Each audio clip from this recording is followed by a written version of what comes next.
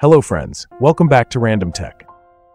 Did you know you can compress a 1 GB folder down to just 3 MB without losing any files? Sounds crazy, but it's possible with the right method and the right type of files. In this video, I'll show you how to do it step by step. I'm using 7-zip for this process as it's free, open source, and powerful. Let's begin. First, download and install 7-zip. The download link is in the description. I've already installed it, so I'll skip that step. Now, I have a folder here that's about 1 GB in size. You can see the size in its properties. It contains files like plain text files, HTML, JS, PHP files, Word docs, Excel sheets, and some uncompressed PDFs. These types of files are ideal for compression because they contain lots of repeated patterns and uncompressed data. Please note, this high compression method works only on text-based, raw, or repetitive data files. It won't work the same way for videos, images, or already compressed formats like MP4s, JPEGs, or zips. So let's begin the compression process. First, place all your files in a folder like this. Now right-click on the folder and choose 7-zip in the context menu, and then select the Add to Archive option. And now this is the 7-zip window where we'll adjust the settings to get the highest possible compression. Let me explain each setting in detail so you know exactly why we're choosing these values and what would happen if you change them. First, choose the archive format as 7Z because it handles large files well and works best with the LZMA method. If you choose zip instead, you may lose a lot of the compression efficiency. Set compression to ultra to get the most compact file size possible. If you choose a lower level like fast or normal, the compression will be quicker but create larger files. For the compression method, choose LZMA. It's slower than some other methods but very effective. LZMA 2 is also good and supports better multi-threading, but LZMA is slightly better for solid archives like this. Now select the dictionary size. For achieving the highest compression in 7-zip, the dictionary size is one of the most critical parameters. The dictionary is where 7-zip temporarily stores repeated data patterns while compressing.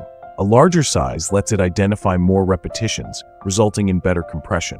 But keep in mind, the bigger the dictionary, the more RAM it needs. If your PC has 8 GB of RAM or more, go with 512 MB or higher. On older systems, you can choose a lower value instead, so I will choose 512 MB. Next setting is word size. Use the maximum number for any text files as it helps squeeze more compression out of repetitive or text content. Lowering word sizes may speed things up slightly, but produces a bigger archive. I am choosing the 273.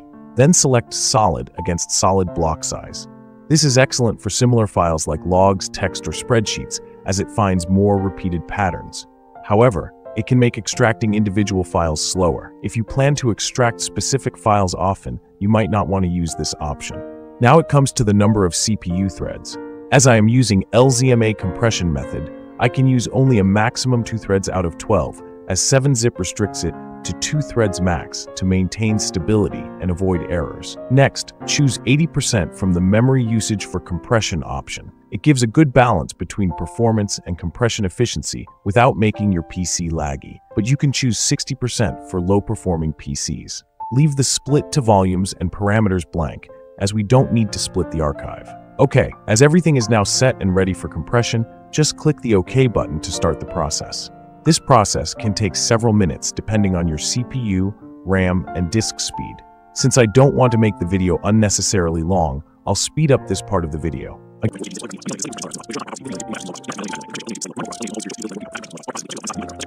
Alright, the process is complete. Let's check the result and find the size of the new highly compressed archive. Let's check its properties. Here you can see the size of the new file. Oh my god, it is less than 3 MB.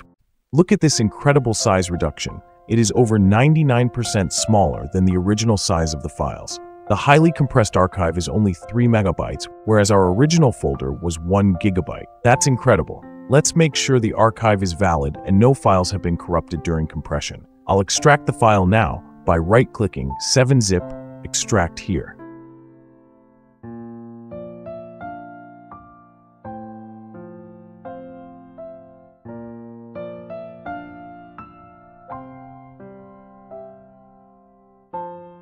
Here, you can see that all the original files and folders are back, without any damage or data loss. Everything works just like before. Reminder, this trick does not work with videos, photos, or already compressed files.